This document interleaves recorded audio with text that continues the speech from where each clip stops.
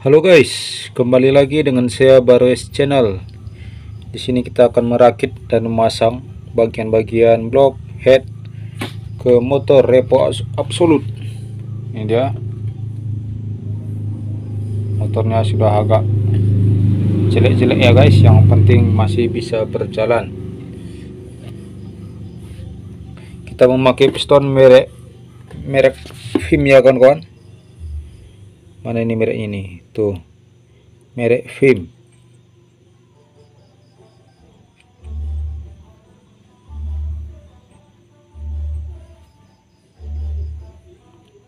Merek Vim.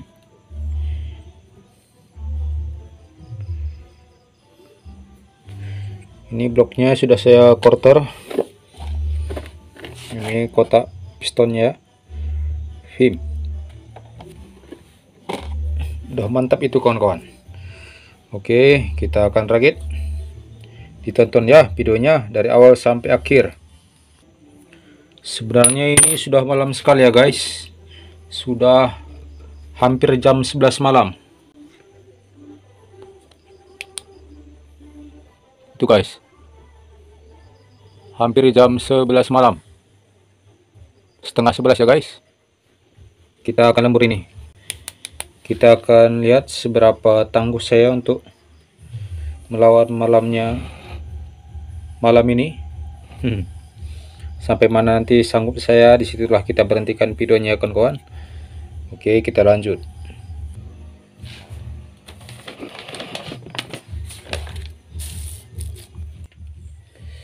Ini klep-klepnya masih bawaan motor ya kawan-kawan, masih ori. Ini tidak saya ganti karena masih bagus.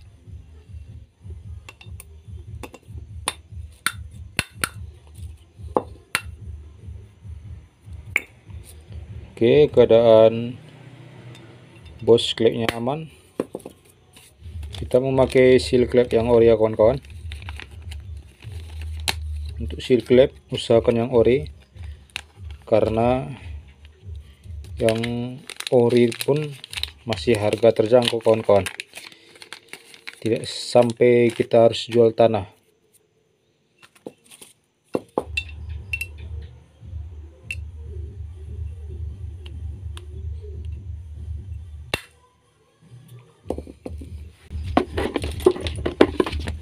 Kita pasang pair clipnya. Saya biasanya untuk setiap motor apapun kawan-kawan, untuk pair clipnya saya akan mengukur kedua pairnya. Jika ada perbedaan panjang, saya akan menaruh yang panjang untuk clip in.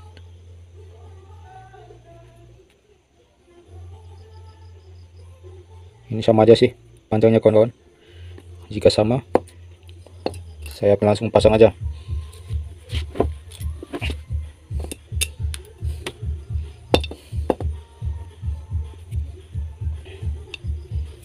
Sebenarnya kawan-kawan, untuk bagian mesin gini, pasang mesin, saya lebih suka sih jam-jam malam gitu ya kawan-kawan, jam-jam 9 10 gitu. Karena kalau di jam-jam siang saya tidak ada waktu untuk masang-masang mesin kawan, karena bengkel pasti ramai pelanggan, bagian-bagian luar pasti ada aja kerjaan, jadi mesin tidak bisa fokus. Jadi karena itulah saya untuk hari ini saya main malam lembur ya. Oke, kita lanjut ke klep X.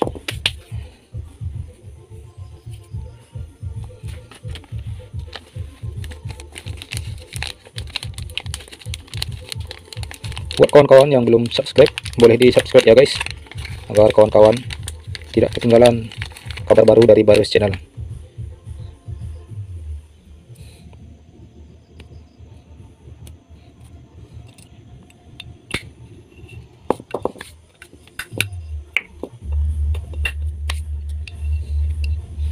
Revo Channel bukan bengkel yang udah dibilang apa ya, udah dibilang suhu gitu ya. Belum sih kawan-kawan, kita masih pemula, tetapi bolehlah. Jadi kita di sini berbagi tutorial hanya untuk bengkel-bengkel pemula ya kawan-kawan, karena jika yang udah senior atau suhu itu kita pasti kalah lah. Kita hanya bengkel-bengkel standar, quarter standar.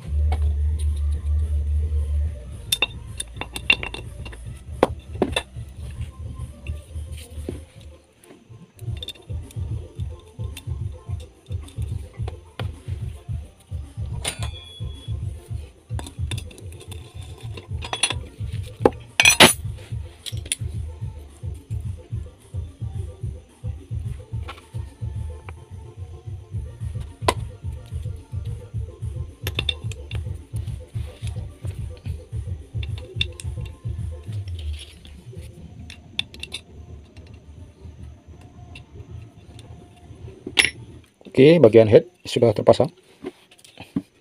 Sekarang kita akan menuju bagian piston. Kita akan rakit bagian ring pistonnya. Untuk awal saya paling sering itu mengecek di bagian rumah pen pistonnya, karena kebanyakan kalau piston merek Vim ini banyak yang lubang pen pistonnya masih terlalu padat, agak seret.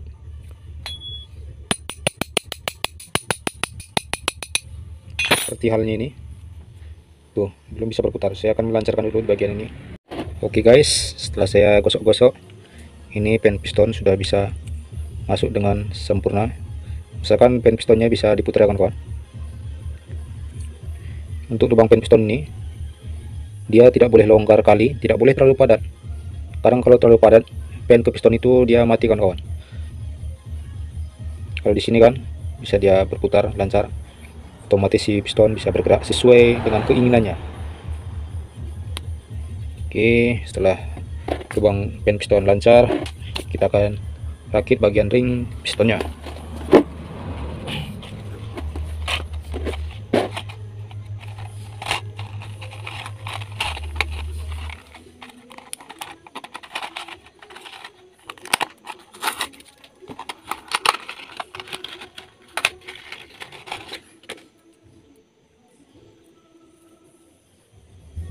Vim.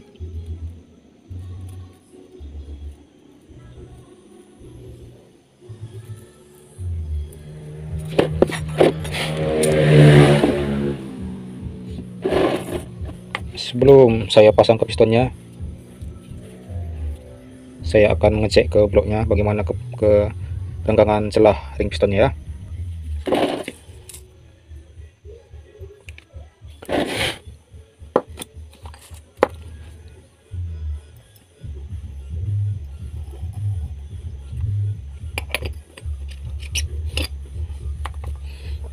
Oke, celah ring pistonnya masih mantap sekali, normal, tidak terlalu rapat dan tidak terlalu renggang.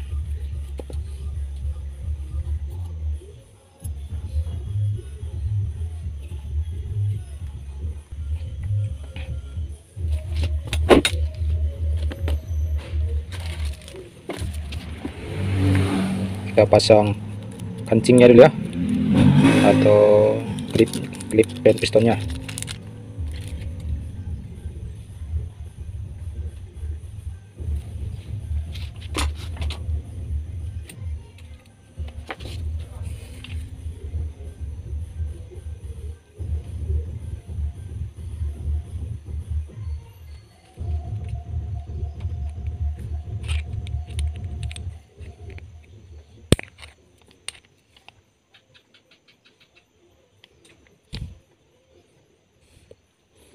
Oke, sekarang yang terlebih dahulu kita pasang ring cacing ya, karena dia seperti cacing, belok-belok.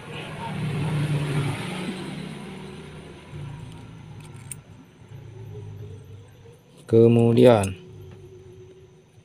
ring tipis.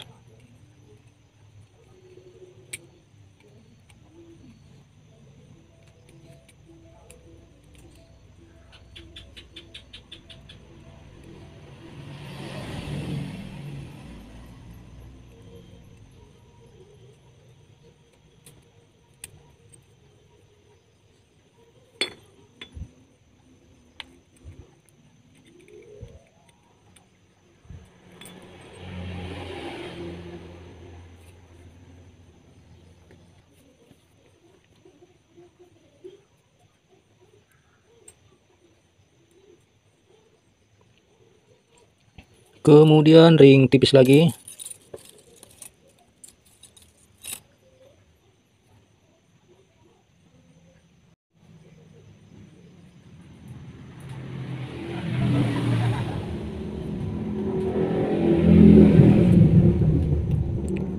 Lampu flashnya kok mati-mati terus ini kawan-kawan. Lampu flash HP saya, katanya suhunya sudah terlalu tinggi katanya. Kalau tidak mati lampu flash nanti kita tidak, tuh mati lagi kawan-kawan. Setelah kita pasang lampu senter kepala aja.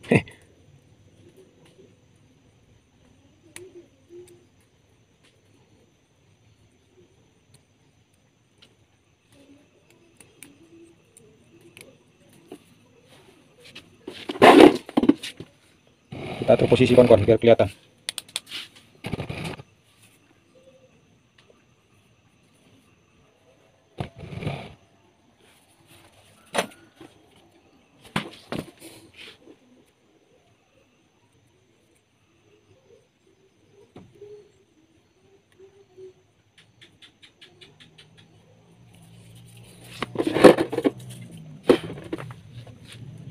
Kemudian untuk ring yang ini kawan-kawan, yang bagian tengah kita memakai ring yang berwarna hitam.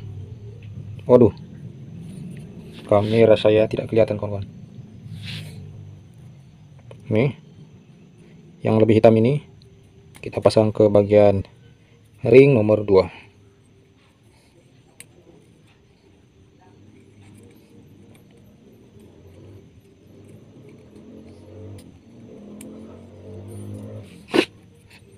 Kemudian yang ini kita pasang di bagian paling atas atau ring kompresi pertama.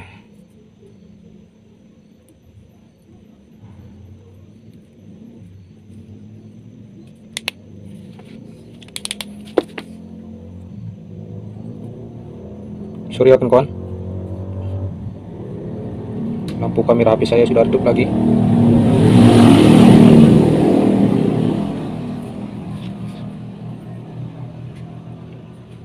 Oke kawan-kawan,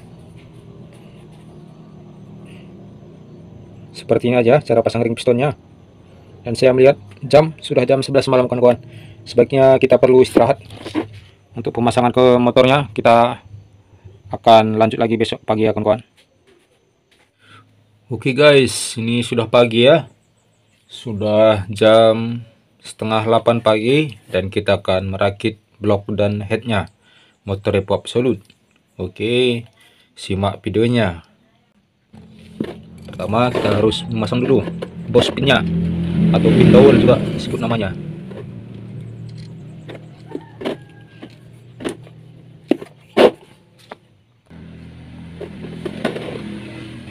Kemudian kita pasang bloknya pelan-pelan aja ya.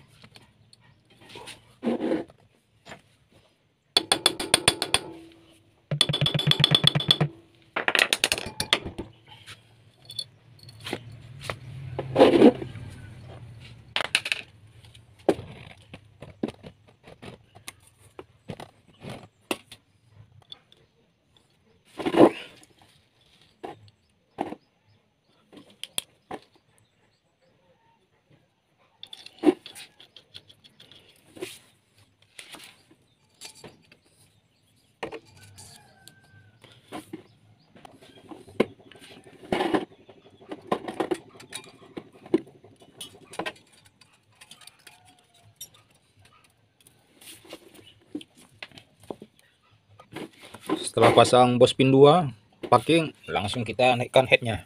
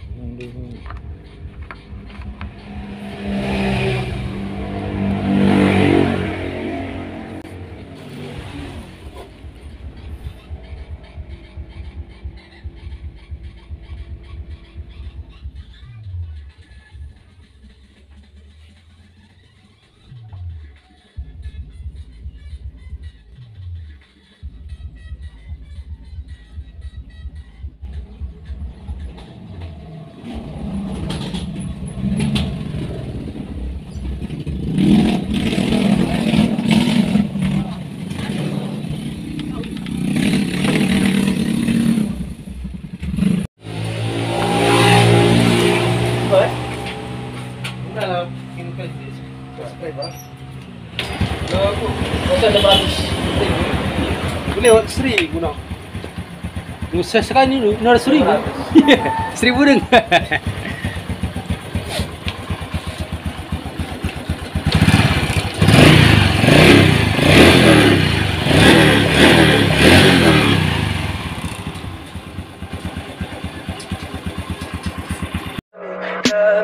Tell me pretty lies, look me in the face, tell me that you love me.